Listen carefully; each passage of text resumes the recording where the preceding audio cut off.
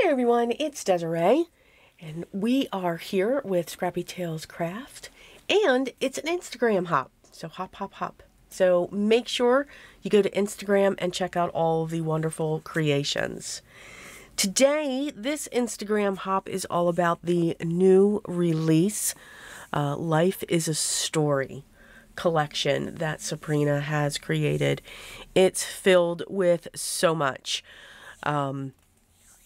Bookmarks and book corners and bookshelves and pop-ups, flowers, you name it, it is there.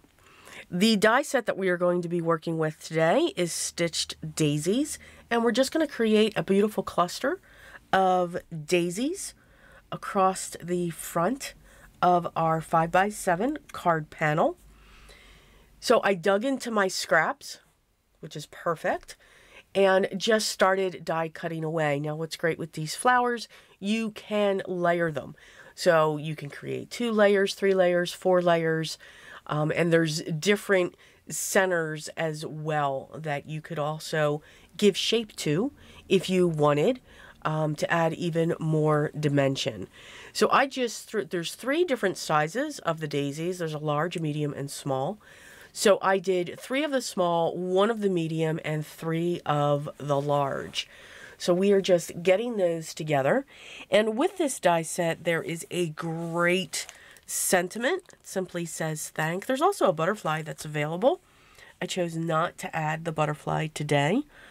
And what's great is the font. I love the font of the thanks. It kind of gives it like a groovy feel, a retro feel to it, which I think is wonderful as well. We're just getting the last few cards together and just slightly shifting the 2 layers to get a solid image of the daisy, and then using the center for that flower. I'm going to be pulling in my card base, and we're going to go directly to the card base. We don't always have to have a card panel that we're working on. And I was going to use my grid mat to say, okay, this is the size of the panel. Let's not go over that. But I just chose to pull that in. I'm going to start by laying down the greenery that I have, getting that set in place. I cut the greens from 2 different shades of green cardstock from my stash. Again, dug into those scraps, just using those up as much as I can. And then we're just going to place glue in certain areas so that we can get these pieces adhered. I am working directly up onto the card panel, but I don't want it to stick yet to the card panel.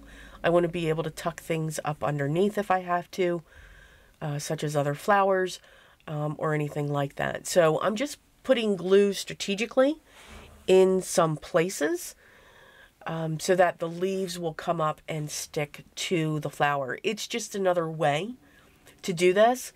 You could certainly lay your flowers out and then use press and seal. I do not work well with press and seal. I know it is me. For some reason, whenever I use it, it tears at my cardstock. It's not easy to release from my cardstock for me. And that's probably because I do create with a heavy hand. Nothing is hurt during the filming of these videos.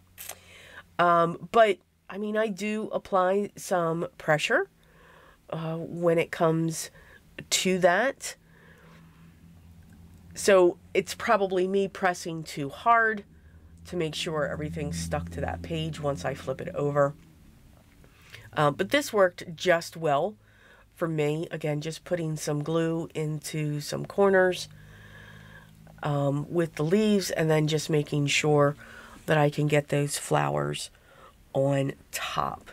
Now, I know there's going to be some areas that are overhanging from the card base, and that's fine. We're going to trim all of those away once we are ready and set.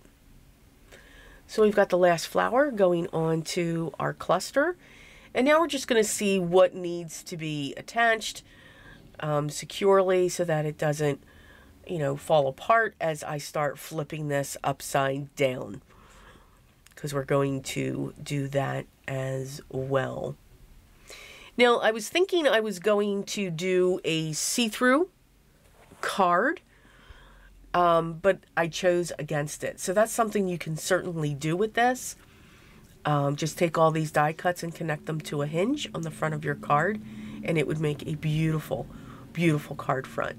But I wanted the solid background.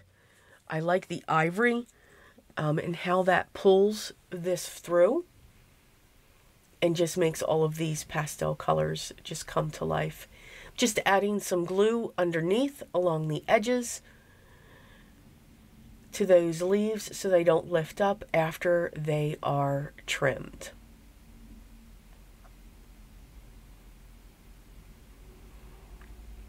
And then once they're secured, we will trim them.